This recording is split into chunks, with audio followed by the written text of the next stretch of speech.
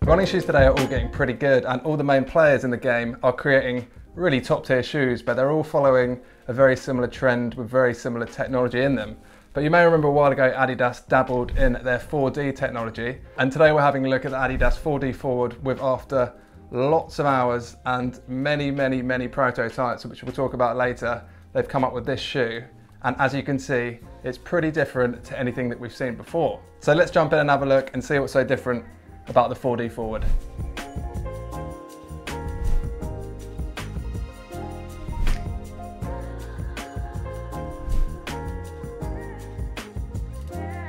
So usually with a shoe review we'd start from top to bottom, but let's face it, we're all here to know more about that 4D midsole, so let's start with that today. So before we get into all the nitty gritty and all the tech and how it was made and why it looks like how it looks, the main concept for the 4D Forward is the fact that this midsole is going to allow the runner to get more forward momentum, as opposed to all those classic foams that we're all used to that give you a vertical cushion more so, less than a forward propulsion cushion, if that makes sense. So that's the concept behind why 4D is here. And once you think about it like that, it's quite easy to see that when you look at this lattice system that they've made here, you can imagine that when you impact the ground, you're going to have that forward and backward lateral movement that's going to allow you to maintain that forward momentum and move it forward into your run, basically keeping your run more responsive and keeping that comfort level up as well.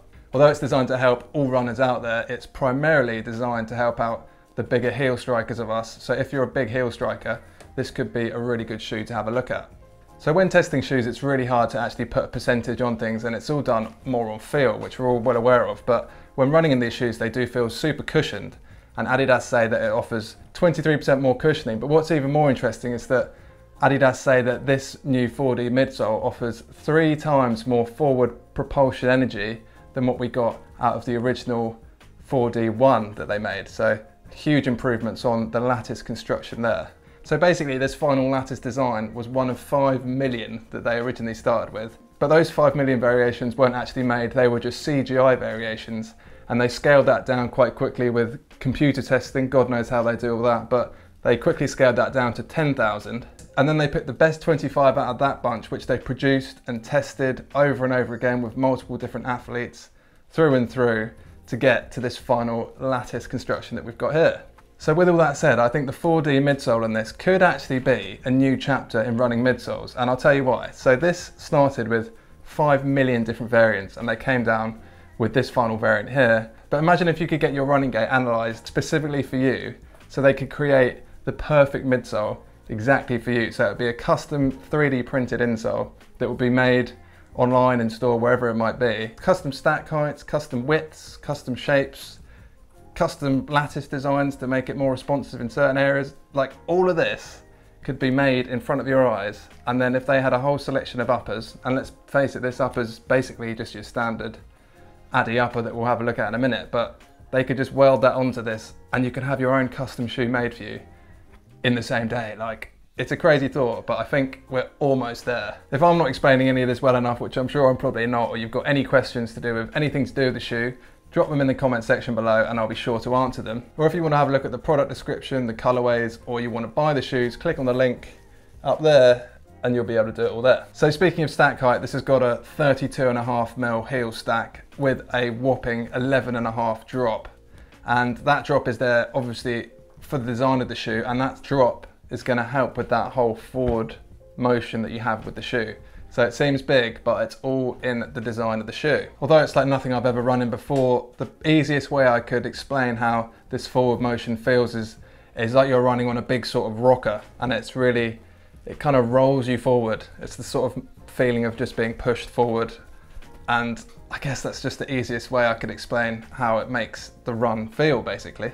I've not got the chance to run anywhere near the amount that I'd like to in my set, but Adidas state that a 4D midsole lasts just as long as a classic midsole. So it's nice to know that if you buy these, they're basically not just gonna fall apart quicker than they would do on a normal shoe, basically. So a nice touch. So that's the 4D midsole covered. Probably been rattling on about that for more than you wanted to hear, but either way, it's quite exciting stuff. So you're fully aware of what it is now. So for the racers and marathon runners of you out there, I don't think this is gonna quite make a race day shoe, just because it is slightly heavier than probably what you'd want to use for a shoe like that, as well as it still not being a super responsive fast shoe, but it's going to make for a perfect everyday trainer for everything from your casual, more casual pace 5 to 10k sort of runs. This is going to be ideal for. And if any of you guys at home have used this shoe or tested it, I'd love to hear your feedback in the comments, because I can get a much more well-rounded picture of what you guys think to these shoes, and it helps me make these videos. So the more feedback I get on what you guys think to the shoe in the comments, the better. If you're looking at buying a set of Adidas shoes for running in primarily, and you're not buying these just for the aesthetic and lifestyle use, which I can completely understand why you would, these are going to stack up to basically being a slightly more serious running shoe than the Ultra Boost 21s, but definitely slightly less serious than if you're going to buy a set of Adi Zeros. So if you're the sort of runner that's going to log in 5, 10, 15k of running a week, then this is probably going to be an ideal sort of shoe for you to be looking at. So moving up to the upper, it comes with the Adidas Primeknit Plus upper. It's an upper that we're already used to seeing in Adidas shoes, and to be fair to it, it's a really nice upper and there isn't much need for change to it, so that's what we've got here. It's obviously super breathable and comes with that nice sort of mid stretch to it, so it gives you that really good support and hold in your foot when you're running in it. And in the 4D fold, we see it in the whole one-piece sock-like upper, so I'm a huge fan of this. It creates a real lack of pressure points. It gives you that really sock-like fit, super comfortable, as well as giving you that real good foothold when you're in the shoe. So for me, a huge bonus there. And I'd say the shoe generally fits as a whole a tiny bit larger than what I'd expect with a usual Adi shoe. So you might find that you want to go down half a size with this shoe. The toe box actually feels quite wide for an Adi shoe too, and although when you look at it from the top profile, it looks really quite wide because you've got this 4D midsole poking out the side here, but when you even cover that up, it's still quite a wide toe box for an Adi shoe, and I've got quite wide feet, and just generally the shoe feels quite roomy, which is perfect for my feet. But as I say, if you're running narrow feet, if you've got narrow feet, you might want to size down that half a size just for a tighter fit basically. The upper's made of Primeknit green, and I love that about Adidas, and I love the way such a big brand are pushing sustainability, and I like the way they're the forefront of that, and I think a lot of other big brands should jump on that train and do the same. And if you don't know what it is, it's basically that I think about 50% of the upper material is made from non-virgin plastics basically. So the upper's made of 50% recycled material is the fundamental of it. I know it's still far from the whole shoe being made of 100% recycled plastics, but it's a real push in the right direction.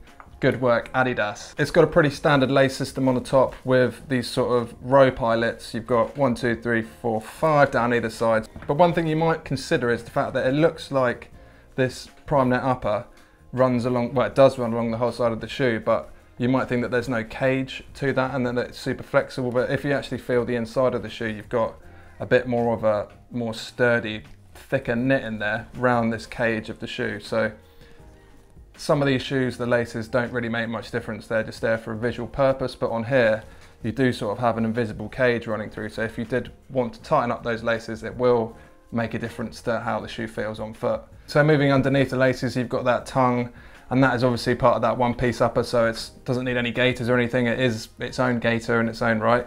And you've got no padding under that tongue because this Primeknit has got that nice give and stretch to it. So there's actually a very minimal set of padding in the whole shoe, but because the knit's got so much give to it, it doesn't need to be padded. It's a comfortable shoe to wear. Then we'll move to the back of the shoe and we'll look at the heel counter, and as you can tell straight away, there really isn't much of a heel counter there at all. Well, there's a little bit of a heel counter at the bottom just for a bit of support, but it stops basically just halfway up this heel here. And that really goes along with the fact that this shoe is just designed to be super comfortable. It's going to be a really good everyday trainer as opposed to that race day shoe. So that all makes sense with the design of the shoe. And like I said before, the whole shoe is basically padding and cushionless, apart from these two tiny pads that you've got just at the upper of the heel here. And they're going to be there more for heel support and to keep your heel locked in as opposed for comfort. Moving to the bottom of the shoe, we've got a completely rubberized outsole covering the whole of that 4D midsole. I'm presuming because that works in complete harmony with the midsole, and if you started creating cutouts, it would really affect the way that that midsole worked. And I mean, on that subject, this isn't going to be an out-and-out trail shoe by any means, and I can't really see it being a problem, but have you ever had any gravel or any muck, anything caught in that 4D midsole? Is that ever going to be a problem? I mean, I can't imagine it's going to be, but if you've had a problem with it, let us know, because I'd love to know. Anyway, back to the outsole, you can see that it's got a fully multi-directional sort of lug pattern down there that's primarily going to be used on road, but the lugs are actually deeper than you might think, so it's going to probably deal with some very light off-road traily sort of maybe gravel tracks around town and stuff like that. So on that subject, maybe it will need a rubberized protection to cover the 4D lattice, or would that just ruin the aesthetic of it?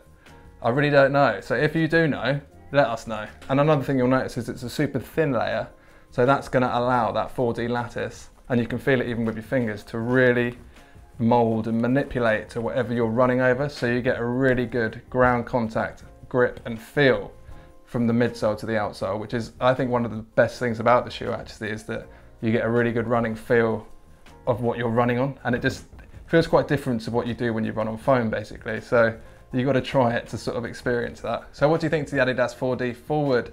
It's obviously a very different shoe, pushing into the realm of uncharted territory, shall we say. So a really interesting shoe, looks interesting. I can't help but love the look of it. But what do you think? As always, thanks so much for watching. If you like the video and want to see more like it, consider subscribing. Thanks for watching, and I'll see you next time.